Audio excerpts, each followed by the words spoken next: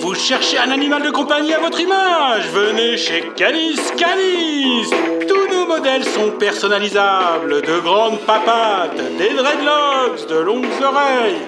Peut-être cherchez-vous juste un compagnon original. Chez Canis, sélectionnez vous-même la morphologie qui vous convient. La pression évolutive, c'est vous.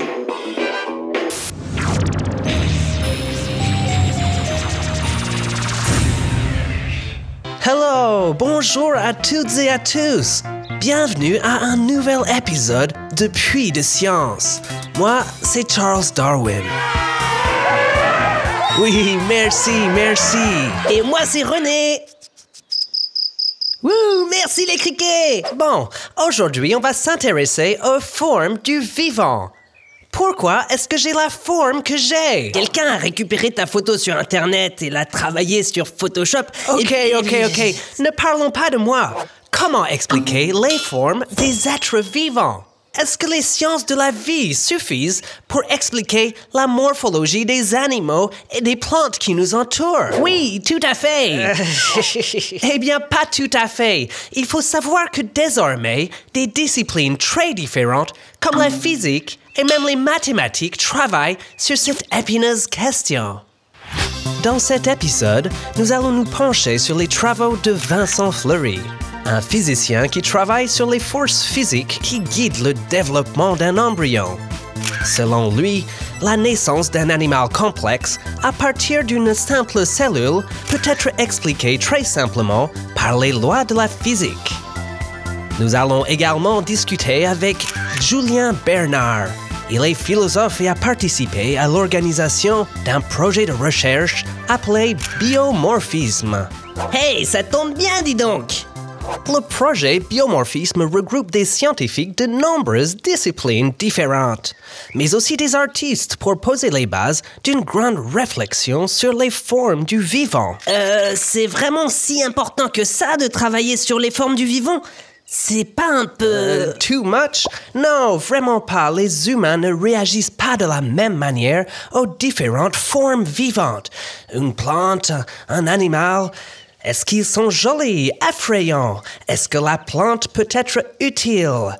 Est-ce que l'animal est appétissant? Alors, ma petite dame, qu'est-ce qui vous ferait plaisir aujourd'hui? Et nous sommes en train de vivre une grande crise écologique, n'est-ce pas? Eh bien, nous allons aussi voir qu'une équipe en écologie a montré que notre rapport à la beauté et donc aux formes des animaux doit être pris en compte si on veut bien protéger nos écosystèmes. C'est complexe tout ça. Eh oui, et c'est un peu le but de cette série, tu sais, René. Mais revenons à la simplicité. Certaines formes peuvent être décrites, expliquées par des formules mathématiques. Je pense à des plantes comme les artichauts, les tournesols. Leur structure suit la fameuse suite de Fibonacci. On peut également parler des formes dites fractales. Une fractale, c'est un objet mathématique dont la structure reste la même, quelle que soit l'échelle. Et c'est ce qu'on retrouve dans certaines fougères, par exemple. Et dans mon exemple préféré, le chou romanesco. On trouve même sur Internet des passionnés de ces légumes mathématiques qui partagent des lignes de code qui permettent d'obtenir une modélisation de ce fameux chou. Et regardez, ce n'est vraiment pas si compliqué. C'est pareil pour des formes comme les branches des arbres ou des vaisseaux sanguins qui ressemblent étrangement à des éclairs. La recherche en mathématiques pour modéliser le vivant est d'ailleurs un secteur très dynamique aujourd'hui, tout comme la physique. Décidément, on n'a plus besoin de biologie pour expliquer la vie. Il ne faut pas exagérer quand même. Je dis simplement qu'il y a plusieurs façons d'aborder un même problème. Je pense à Vincent Fleury, il est biophysicien. Il travaille sur l'embryogenèse et pour lui, l'émergence d'une forme vivante particulière découle tout simplement d'un jeu de force qui s'exerce sur des amas de cellules plus ou moins rigides. Je vous laisse voir ces quelques images extraites du reportage « La physique de l'embryon ». Au départ, rien n'évoque la forme du futur poussin censé naître 21 jours plus tard. On ne voit qu'une masse de cellules embryonnaires, puis apparaissent des frontières, des axes, des plis. D'un seul coup, émerge la forme d'un être vivant, sous l'effet de simples forces physiques. On voit que ça tire vers l'arrière, et on voit ici se former un tube. Et les petits granulés qu'on voit là sont les cellules. Alors si on regarde finement, on verra qu'ici il y a des points très petits, et là il y a des points un peu plus gros. Et le pli qui constitue le bord du cylindre se propage sur le trait qui sépare les moyennes, enfin les grosses cellules des petites cellules. Ce que ces chercheurs ont démontré, c'est que la différence de taille des cellules modifie la souplesse des tissus. L'embryon est plus rigide au centre, un peu comme un morceau de caoutchouc avec une étiquette collée au milieu. Donc on voit qu'on forme une espèce de gouttière. L'étiquette commence à s'enrouler d'un bout, mais je vois que si je continue la traction, en quelque sorte, la colonne vertébrale se ferme sur la future moelle épinière. Et c'est robuste, vous voyez, je plie un peu n'importe comment. C'est pas très... La façon dont je plie est pas très bien ajustée. Si les cellules partent un peu de travers, c'est pas très grave, ça pliera au même endroit. Alors pour l'instant, on ne parle que des mécanismes qui vont déterminer la forme d'un individu. Or, cet individu fait partie d'une espèce, et la forme de l'espèce a été forgée par des milliers de générations sélectionnées naturellement. Il y a plusieurs types de sélection, comme la sélection dite utilitaire. Les individus les plus adaptés à leur environnement vont survivre. Si tu es bien adapté à ton environnement, tu survis. Si tu ne l'es pas, eh bien tu meurs. Il y a aussi une sélection qui est sexuelle. Elle est basée sur une compétition entre les membres d'une même espèce pour accéder aux partenaires sexuels et ainsi réussir à transmettre ses gènes.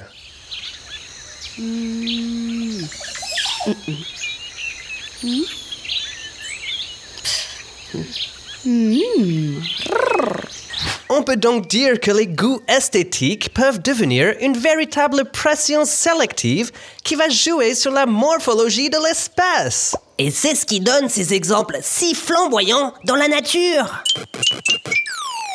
Mais il existe une nouvelle force qui forge les formes des êtres vivants sur cette planète. Pour en parler, je vais appeler Julien Bernard du projet Biomorphisme. Bonjour Julien. Si j'ai bien compris, vous avez monté ce projet Biomorphisme pour stimuler la réflexion autour des formes du vivant. Vous avez fait dialoguer différents scientifiques et même des artistes. C'était quoi l'idée? Se questionner sur la place des humains dans le monde des vivants? Bonjour Charles. En effet, le programme Biomorphisme interroge les formes du vivant en faisant dialoguer les sciences qu'on dit exactes avec la philosophie, la littérature, les arts visuels, parce que nous ambitionnons en fait de réformer nos représentations du vivant. Et les formes du vivant, l'idée c'est que les formes du vivant, apparemment si familières, elles cachent en fait une complexité, et qui n'est pas qu'une complexité d'ordre mathématique. Pour les appréhender pleinement, il faut mobiliser des concepts, il faut élaborer des stratégies empathiques, tisser un continuum entre les comportements, les percepts, les concepts humains et ceux du reste du monde vivant. Tisser un continuum? Qu'est-ce que ça veut dire? Qu'on ne peut pas regarder le vivant que d'un seul angle? Le vivant n'est pas seulement un objet d'analyse mathématico-physique qu'on pourrait considérer ensuite sous un angle utilitaire. L'idée, c'est d'adopter sur le vivant une vision qui soit non anthropomorphique, anthropocentrique, et non réductionniste pour dévoiler les continuités, les spécificités de cette communauté complexe des vivants dont nous ne sommes qu'une partie. Donc il faut adopter un point de vue de l'intérieur et non pas un point de vue de face à face entre l'homme et le reste du vivant. Et ça change quoi concrètement de regarder les choses différemment comme ça? Tout ceci, ça a un impact d'abord sur les méthodologies scientifiques. mais aussi sur ce que l'art contemporain a à nous montrer du vivant et de ses formes, puisque dévoiler cette complexité du vivant, c'est aussi refuser de réduire la représentation du vivant à un simple traitement figuratif des formes visuelles qu'on a l'habitude de rencontrer au quotidien à notre échelle, une plante, un animal. Il s'agit aussi de représenter le vivant à toutes les échelles, depuis le microscopique jusqu'à l'écosystème de la biosphère dans sa totalité. Et puis les formes du vivant, ce n'est pas que les formes des organismes, c'est aussi les formes des empreintes que le vivant laisse dans son milieu, les formes de dynamisme, d'occupation de l'espace par le vivant. Et c'est pourquoi on défend qu'une représentation adéquate du vivant, qu'elle soit sensible ou conceptuelle, que ce soit une représentation au sens artistique ou une représentation au sens d'un concept du vivant, ça exige une certaine dose d'abstraction, un recul, une médiation, et c'est à tout cela que travaille notre équipe. Si vous étudiez le rapport qu'ont les humains aux formes du vivant, est-ce que c'est parce que vous pensez que notre vision du vivant n'est pas correcte ? Oui, c'est ça. En fait, comme nous le savons tous, nous sommes partie prenante de nos jours d'une grave crise écosystémique. Et pour y remédier, en général, on essaye de chercher des solutions technologiques pour améliorer les techniques d'exploitation des écosystèmes ou pour réduire notre impact. Dans notre programme, notre idée, c'est que ces solutions technologiques, elles ne peuvent toucher pleinement leur but si elles ne sont pas accompagnées aussi d'une réforme de notre regard sur le vivant. Parce que la crise du vivant, c'est aussi de nos jours une crise de la sensibilité au vivant, comme le dit le philosophe Baptiste Morisot. Et c'est pour ça que dans notre programme, les artistes contemporains rencontrent la pensée scientifique. Merci Julien. Merci. Rien de tel qu'un philosophe pour donner de la profondeur à une discussion. Les humains ont donc un impact énorme sur l'écosystème planétaire. Un exemple, l'oiseau le plus répandu dans le monde aujourd'hui, c'est le poulet.